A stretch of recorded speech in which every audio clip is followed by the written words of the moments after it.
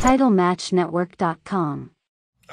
Dan was a good guy. I rode more with Danny Spivey than I did with Sid. You know, Sid, he just had this attitude. He was always mad about something. I don't know, but me and Danny rode together most of the time, and Danny was real quiet. Me and him got along, and we'd always stop and, train. I worked out a lot harder then than I do now, but I just enjoyed Danny a lot better than Sid.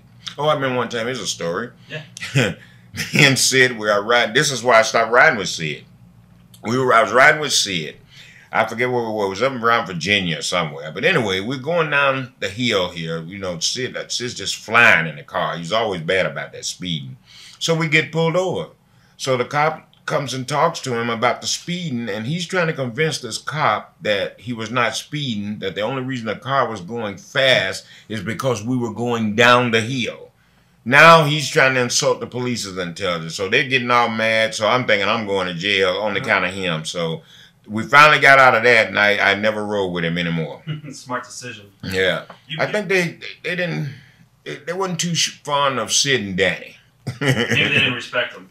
Well, maybe not. Yeah. But that's where we had the big fight that time in Corpus Christi, where I think they had a real big fight there where Danny and maybe might have been Animal, but they went at it for a minute. But we was in Corpus Christi. I never will forget that. What was it over? Was it over the finish or just something happened, man. I don't know what happened. In the match? In the match. Okay. Right in the match. Next thing I know, they were just beating the shit out of each other, brother. So back then, it was rough. You had to prove yourself. And when you stepped into that ring, you better be ready. With some guys you didn't have no problem, but some guys didn't play, man. They were all strict to business. Was Steve Dr. Del Williams? Yeah, it's Sid Vicious. They started a little program there, and then it ended really quickly. Well, I don't remember why it ended, but I can imagine it was probably because of Sid. Doc, I knew him real well. Steve Williams, he was a nice guy, man, real nice guy, and he didn't have no problem doing anything. And I think that Sid had an attitude problem. He was always, something complaining about everything.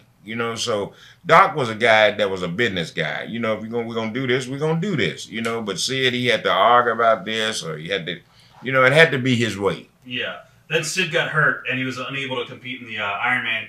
I think. Do you remember the team tournament in Stark '89, the tag team tournament? Yeah, where Sid broke his ankle or something. He jumped off the second rope. Yeah. How do you do that?